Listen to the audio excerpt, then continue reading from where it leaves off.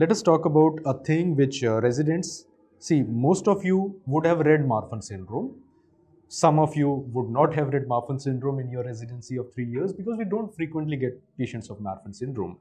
But the differential diagnosis of Marfan syndrome, unless you have actual case in the ward, you're not going to read about it. And examiners also know, particularly Central Institute Super Specialty examiners, they do ask questions related to differential diagnosis of Marfan syndrome. So, instead of trying to make it bloated, I'll be to the point but discuss key points of all the feature syndromes which are similar to Marfan syndrome and can produce diagnostic dilemma. So first category are the ectopia lentis syndromes. These are the syndromes in which ectopia lentis will be present. So first is your familial ectopia lentis. It is not a genetic condition. There are many theories, many genetic loci which have been defined. There is isolated ectopia lentis. These may or may not have a Marfanoid habitus, that is a Marfanoid morphology of systemic features. Second ectopia lentis syndrome is homocystinuria.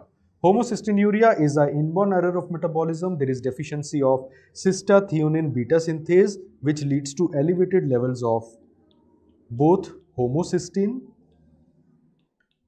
as well as methionine in the body. These patients develop ectopia lentis. They are also found to have a Marfanoid habitus, that is, they will have tall stature, they will have thin habitus, thin body features, and they will also have arachnodactyly-like features. What are the different things? These are the things which differentiate ectopia lentis in homocystinuria from Marfan syndrome. Marfan syndrome patients have a normal IQ. These children will have developmental delay. Marfan syndrome does not have increased risk of atherosclerosis or embolism. They will have increased risk of thromboembolism as well as coronary artery disease. It is a risk factor for atherosclerosis and acute MI as well as stroke syndrome. So that is different in case of homocystinuria. Then third ectopia lentis syndrome is Weil-Marchesani syndrome. In this syndrome, there are three types which have been described. Type 1 is due to ADAMTS10 mutation. Type 2 is the one which tends to mimic Marfan syndrome mostly. It is FBN gene mutation, and type 3 is due to LTBP2 gene mutations. In Weil-Marchesani syndrome, there will be ectopia lentis with myopia, with microspherophakia. Additional findings which rule out Marfan syndrome are short stature. Marfan syndrome has a tall stature, and they will also have brachydactyly, that is short digits. Marfan syndrome has thin, slender, long digits. So these are the things which help to rule out Weil-Marchesani syndrome. So as per the modified Ghent criteria, in the absence of a family history of Marfan syndrome, if aortic root Z score is less than 2 and systemic score is equal to or more than 5 with at least one skeletal feature but no ectopia lentis, you should think of likely possibility as mass phenotype, right?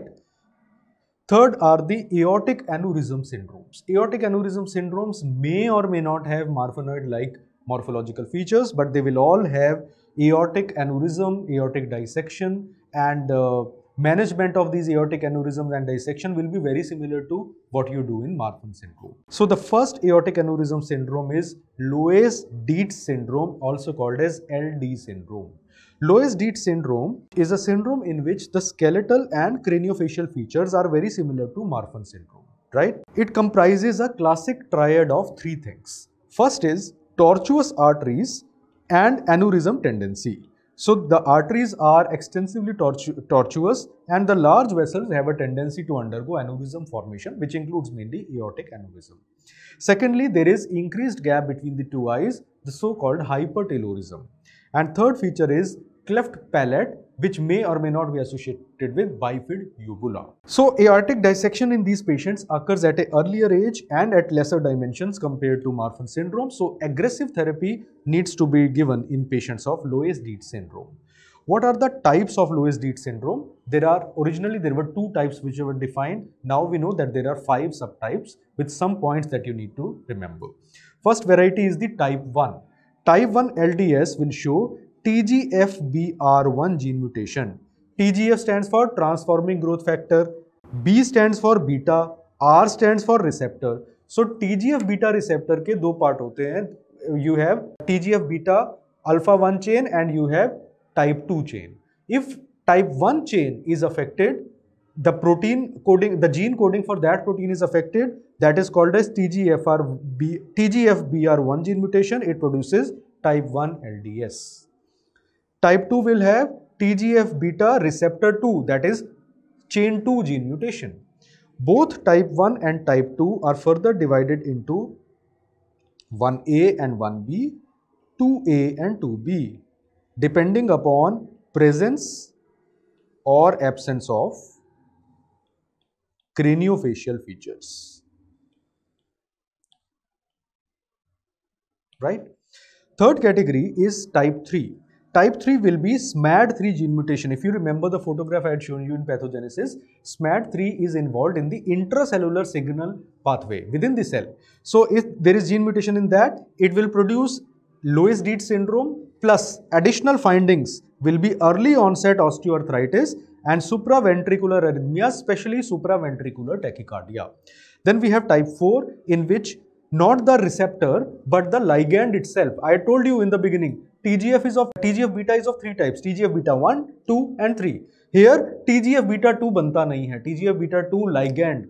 Ligand is the thing which will act on receptor. That beta 2 ligand is missing or it is abnormal. That will produce type 4 variety of LDS. And then we have type 5, where TGF beta 3 ligand will undergo mutation. This type 5 is found to be a milder form. There is no arterial tortuosity and less aortic dissection is seen in type 5.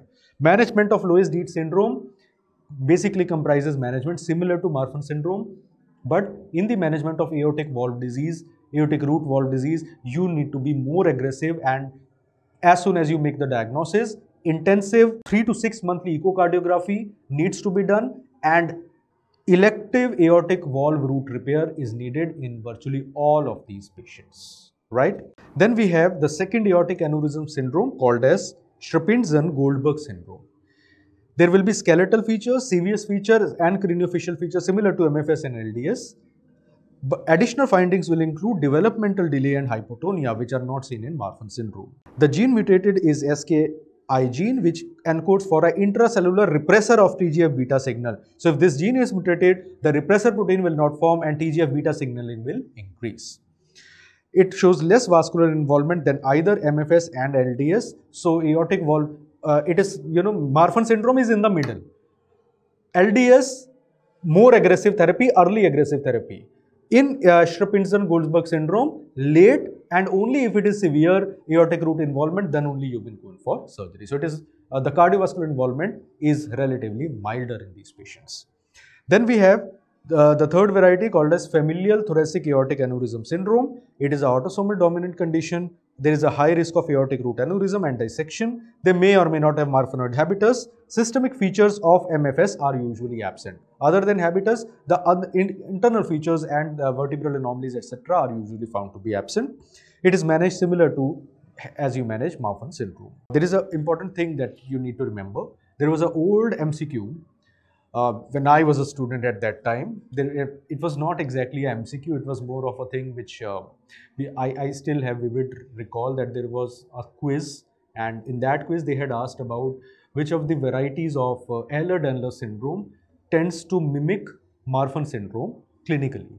So at that time I did not know the answer, but today I know the answer, and it is there in Nelson also, that Ehlers-Danlos syndrome type 4 very rarely can mimic Marfan syndrome. So EDS type 4 as well as bicuspid aortic valve with aortic aneurysm may also sometimes mimic Marfan syndrome. And finally, although it is not considered to be a mimic, but there is a thing called as MVP syndrome, mitral valve prolapse syndrome, which is not associated with Marfan syndrome. There is a Ghent criteria for that also. So Ghent criteria says, as per the modified Ghent criteria, in the absence of a family history of Marfan syndrome, if the patient is having MVP and aortic root Z score is less than 2, it is not significantly dilated, and systemic score is less than 5, and there is no ectopia calentis, right? Everything has been ruled out. The likely diagnosis in these patients will be MVP syndrome, that is mitral valve prolapse syndrome.